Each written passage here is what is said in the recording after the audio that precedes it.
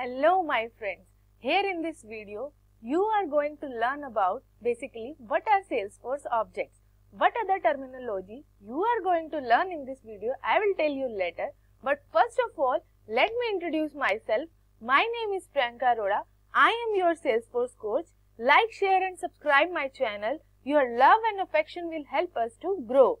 Before starting this video, you should know what is Salesforce and what is Salesforce Administrator. If you don't know, please watch my previous video. I will give you link in the video description. Now without any delay, let's get started. What is Salesforce Administrator? Here in this video, we are going to learn in brief what is database, how database of Salesforce actually works. Third question is why we need to store data in database and what are tables in database. And next question you are going to learn is basic terminology that we use for tables in Salesforce. Next question, what is ER diagram in database, how to create relationship between two tables, different type of objects in Salesforce and example of some basic standard objects in Salesforce.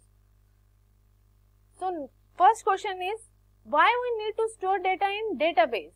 What do you think? Is there any business application can exist without its data being stored? Answer is no. We need to store its data. So where we gonna store the data? In database. So what is database? Organized collection of information is called database because it's not about tables. There are different type of databases where we don't need to have tables to store the data. So earlier we were using Excel sheet to store data. Then why do we need to have database? Because fetching data from database is easy than Excel sheet from thousands of records. Managing data in database easier than Excel sheet, like fetching, removing, updating and storing the record is easy in database. Next question, what is basic entity of database? Is normal or relational database? In normal or relational database like SQL or Oracle, data is stored in tables in which we store the info in structural format. A table includes two things, columns and rows. These horizontal are rows and vertical are columns. Now, columns are basically attributes. What kind of data we are going to store in the database. And rows are instances. Basically, rows are the information of students that we're gonna store in the table. So, all of these things that you are watching in my video, these are my personal notes that I have prepared by myself. So, it will work you in very better way to prepare for a Salesforce administrator interviews and for certification, and you will get a good knowledge here. Okay, so please like, share and subscribe my channel so that I will prepare more videos for you so that you can prepare better for your certification and interviews. Thank you. Next question is how database of Salesforce actually works. So Salesforce database is similar to relational database, and in relational database basic entity is tables. So we are going to store in relational database in the form of tables. So Salesforce is also a relational database. So in relational database we are going to store data in tables in Salesforce database also. So but terminology is different. For tables we use word object in Salesforce. So instead of table we call table as object in Salesforce database. If you want to store information of student, means you need to create a student table in simple databases like SQL and Oracle, but in Salesforce we called it as Salesforce Object, student object. Like if you want to store the information of client or courses, you need to create client object, you need to create course object. Salesforce Administrator course. Now next PPT slide is tables terminology in Salesforce. Columns we call as fields and rows we call as records. So what is ER diagram? So first of all let me explain you, we call columns as fields.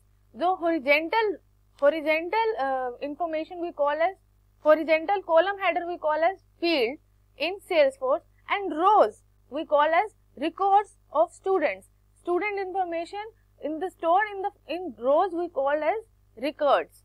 Okay. So what is ER diagram?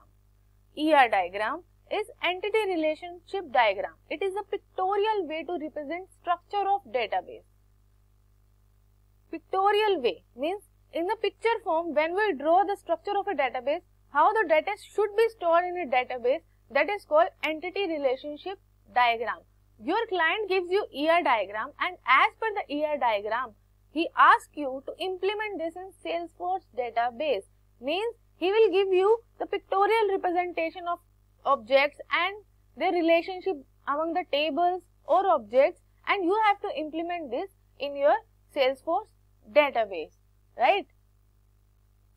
So question is, if we have two tables and we want to create relationship between two tables, how to create? If we are having two tables, so we need to create relationship between two tables. But how we will create relationship between two tables? To create relationship, we need primary key and foreign key concept. In Salesforce, we have concept of relationship field, where foreign key is a relationship field and primary key is the record ID of the one side table. So now one question is arising in your mind: what is primary key, what is foreign key, and what is one side table? That was also arised in my mind when I was learning. So first of all, just cram this as it is. When we will learn later on in the video, you will get to know what is primary key in detail, what is foreign key in detail, and what is relationship field, and what is one side table. So for right now, just cram it as it is. So in Salesforce, we have concept of relationship field, where foreign key is a relationship field and primary key is the record ID of one side table. So now next question is, what type of object in Salesforce we have? We have two kind of objects, standard objects and custom objects. We have already learned what are objects in Salesforce. Now we are studying what type of objects are in Salesforce. One is standard object and another one is custom object. So standard object is one of the objects that is already present in Salesforce, given as a part of Salesforce. Means these are some pre-built things that are given us by Salesforce. We have some pre-built templates in our phone and pre-built templates in our PCs. So these are some pre-built things that are given us by Salesforce.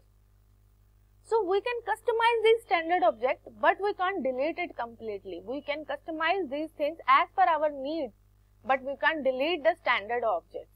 Just keep this in mind, we can't delete standard objects. These questions are very important in interview point of view also. So just keep all these things in your mind.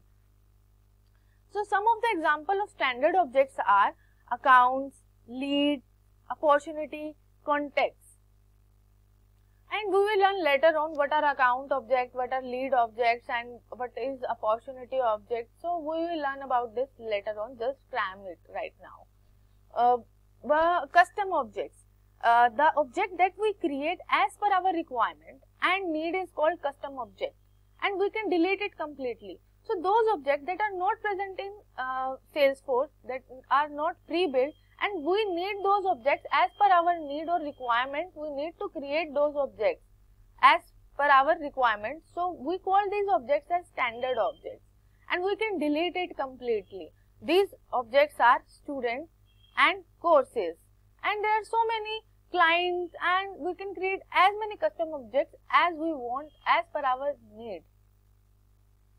In the next slide, example of some Salesforce basic standard objects. Account object is a standard object. What is account object? It's to store the information of clients or customers. We need a account object. Earlier we called it as table in relational databases like SQL, Oracle, but in Salesforce database we called it as account object. So we store the information of clients or customer in account object or account table. So lead object, we are going to store the information of potential customers. Potential customers are those who are interested to buy our services. Earlier one person was in lead, now converted to accounts. Opportunity object, store the information about deal, means what you have sold, at how much price you have sold and how much quantity you have sold. We will store all this info in opportunity object. I have explained you some of the standard objects. We will learn about all other standard objects in detail later on in another videos. So example, we sell something to our account or customer. That is one that we are going to store in account opportunity object. So for right now, this is completely done. Basic terminology of Salesforce, what are Salesforce objects and what are databases is complete. If you like my video, please like, share and subscribe. We will meet you in the next video. When you will help me to grow, definitely I will grow, and I will help you to clear your Salesforce Administrator and certification exams. Thank you so much. Signing off, Priyanka Arora. Thank you.